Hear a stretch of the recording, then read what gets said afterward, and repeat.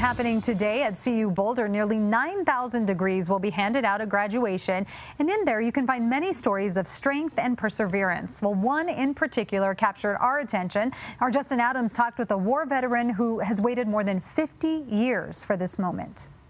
She's always believed in me, and that's a cool thing. Frank Webb always wanted to make his mother proud, and that included graduating from college. I know that she'd be happy to see me there in the cap and gown. But that day didn't happen. In 1968, Frank missed his commencement ceremony at the University of Colorado. He would earn his degree, but didn't see his diploma until 3 years later. You know, obviously I'd already missed the commencement, but yeah, I was in Vietnam when I got the diploma. Drafted into the military, Frank got a job as an editor of a military newspaper.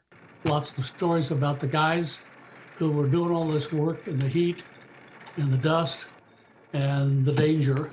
It wasn't so much for me, but I felt like I can't put out any poor quality piece of junk. After spending a year in Vietnam, Frank returned back to the States. Completing his service, he married his wife Colleen and started a family. After retiring from working in technology, Frank decided to work as a bus driver for a large school district in Seattle, but he knew he had one more stop to make.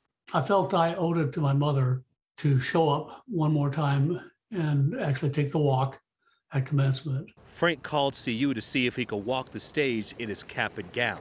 CU agreed, finally participating in the commencement ceremony 54 years later after earning his degree.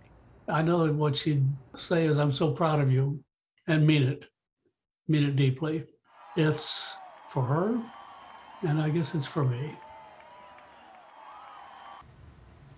His mom would be proud, and just in time for Mother's Day, too. Just in time for Mother's Day, and so sweet. You know, it's never too late. 50 years. Yeah, that is cool. And he's finally getting his degree. That's awesome. All right.